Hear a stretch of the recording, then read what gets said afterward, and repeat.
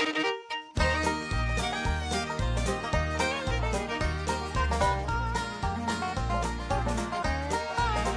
I turned on the television just to watch the evening news.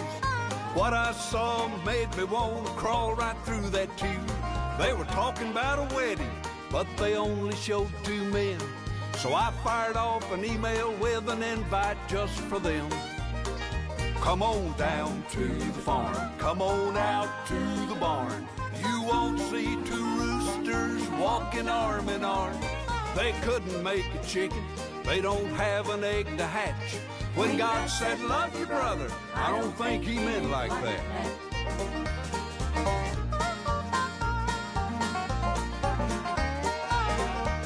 Now in that little email, I commenced to tell them how 2 mares can't make a stallion and 2 bulls can't make a cow. Well, that takes a male and female for the species to go on. There'll be no reproduction if the plumbing is all wrong. So come on down to the farm, come on out to the barn. You won't see 2 roosters walking arm in arm. They couldn't make a chicken, they don't have an egg to hatch.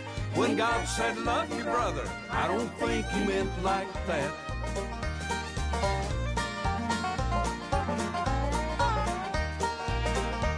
Now we used to teach our children all about the birds and bees. Now the world is telling them do anything you please. We need to get back to the Bible, back to the gospel truth. 'Cause a million happy ganders never gonna make a single goose. So come on down to the farm, come on out to the barn. You won't see 2 roosters walking arm in arm. They couldn't make a chicken, they don't have an egg to hatch.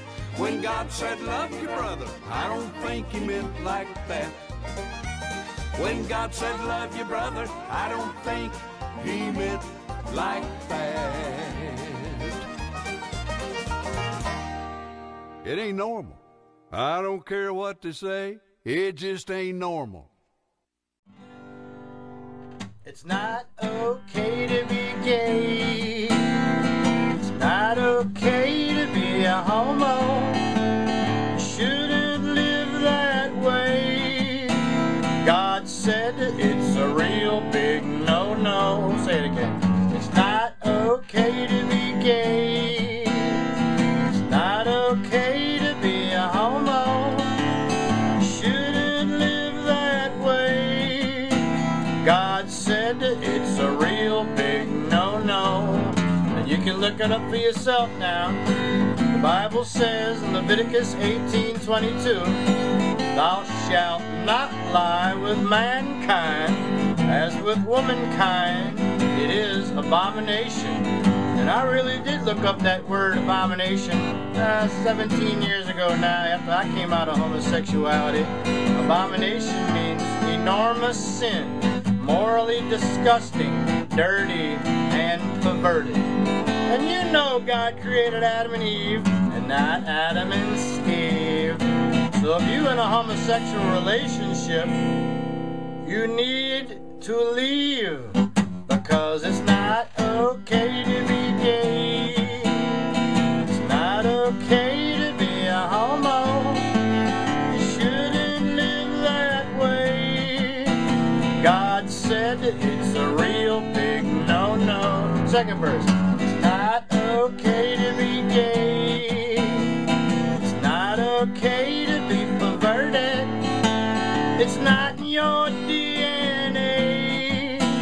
What you need is to be converted. Testimony time.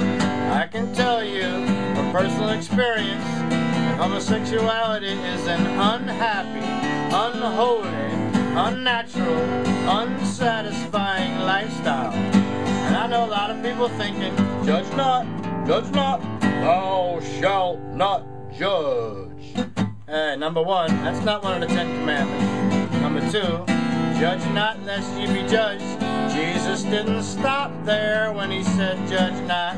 He went on to say, take the log out of your eye first, then you'll be able to see clearly to help your brother with the little speck in his eye.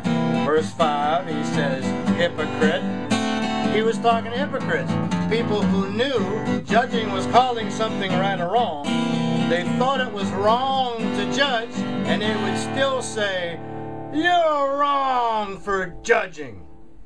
Now, if you think it's wrong to judge, and judging is calling something right or wrong, what are you when you say, you're wrong for judging? You're a hypocrite, because you're doing what you think it's wrong to do, judging. That's the kind of people Jesus was talking to in Matthew 7. You got to read on all the verses now. Just don't take one verse out. Take the log out of your eye, which I did.